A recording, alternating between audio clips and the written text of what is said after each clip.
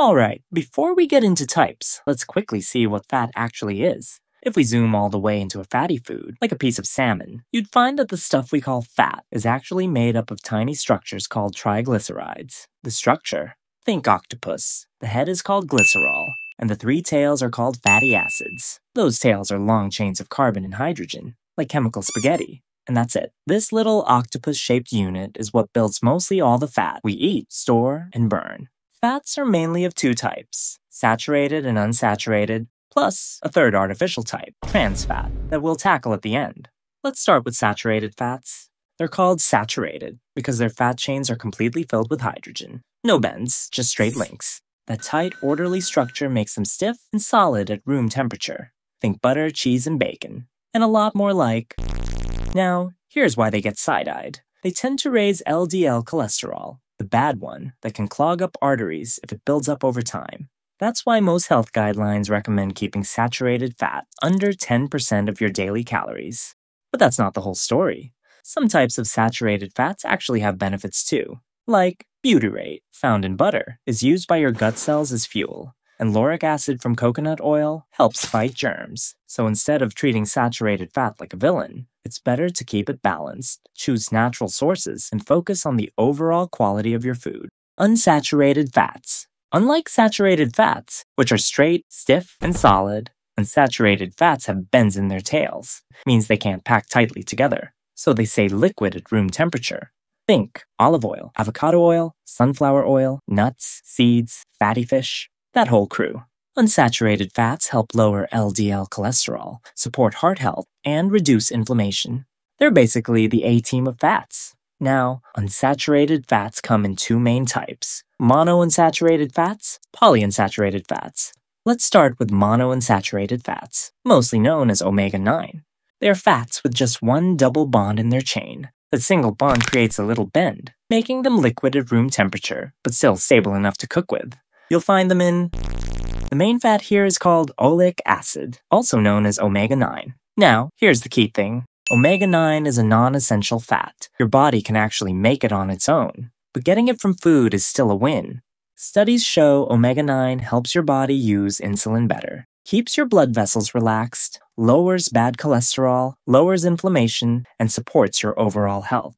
Plus, monounsaturated fats are heat stable, so they don't break down as easily when cooking. So yeah, they're your safe zone, heart and metabolism friendly, and delicious. Next up, polyunsaturated fats, or PUFAs, have more than one double bond in their fatty acid chains. That's the key. Multiple bends equals high flexibility, but also high fragility. These fats stay liquid at all temperatures, and break down easily when exposed to heat, light, or air.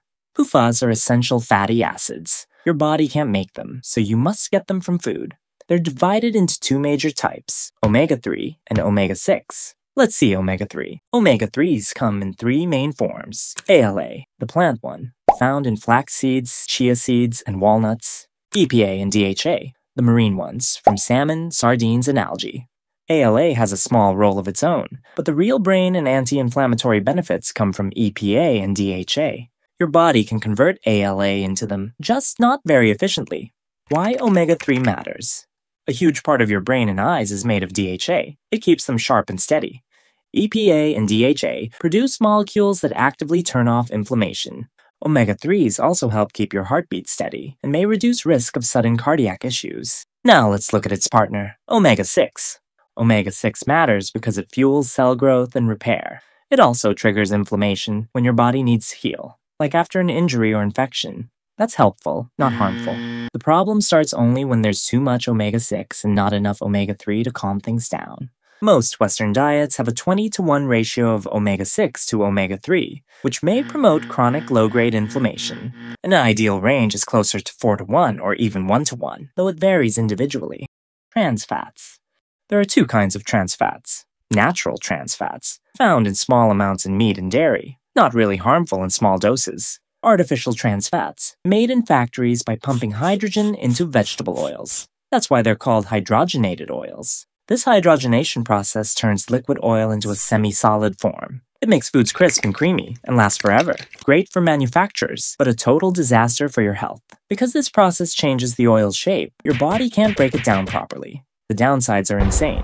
Raises LDL, which leads to plaque buildup. Lowers HDL, making it harder to clear plaque. Triggers inflammation and stiffens vessels. Increases heart disease and stroke risk. Slows metabolism. Interferes with insulin and blood sugar balance. Affects focus, memory, and overall mood. Tends to add more fat around the belly. Reduces the effect of omega-3s. Ages cells faster by increasing oxidative stress. So yeah, moral of the story, just don't eat these bad boys. Alright guys, that's it. Hit subscribe for more science stuff.